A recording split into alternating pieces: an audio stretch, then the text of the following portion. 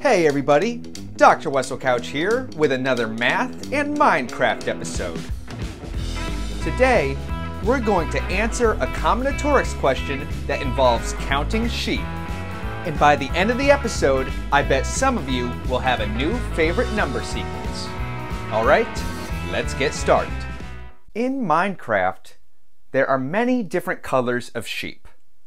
The question we're going to answer is, suppose you have n sheep. In how many ways can you partition these sheep? That is to say, in how many ways can we group the sheep such that each sheep is in exactly one group, there are no empty groups, and the order of the groups doesn't matter. Like most combinatorics questions, it's best to start with the simple cases before we try to find a general solution. So let's do that now. In the n equals 1 case, there's one way to partition the sheep.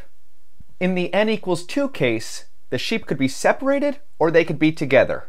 And notice in the case where they're separated, the order that they're positioned doesn't matter. So there's two ways when n equals 2. In the n equals 3 case, they could all be separated, or white and blue could be together with red on its own, or white and red could be together with blue on its own, or red and blue with white on its own, or they're all together. So that's a total of 5 ways. I won't list them all out, but you could see that in the n equals 4 case, there are 15 ways to partition 4 different colored sheep. And in the n equals 5 case, well, you could count them, there's 52 different ways to partition the 5 different colored sheep. And they're all listed here, believe it or not. So if we want to answer this for all n, we need to talk about a special sequence in combinatorics known as the Bell numbers. So let's go to the whiteboard and talk about the Bell numbers.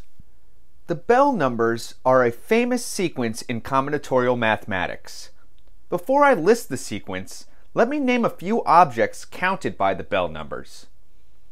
If a number m is the product of n distinct prime factors, then the nth Bell number gives the number of different multiplicative partitions of m. Additionally, the nth Bell number counts the rhyme schemes of an n-line poem. The Bell numbers also come up as the solutions of certain card shuffling problems, and the list goes on. The first few Bell numbers are 1, 1, 2, 5, 15, 52.